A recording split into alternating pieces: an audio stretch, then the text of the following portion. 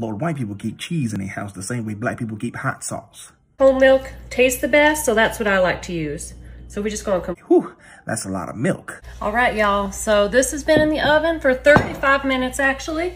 35 minutes and that cheese didn't melt. Cheese should be nice and melty. We're just gonna stir everything together. Oh, my stomach bubbling. We're gonna take a whole package of Ritz crackers. And do what?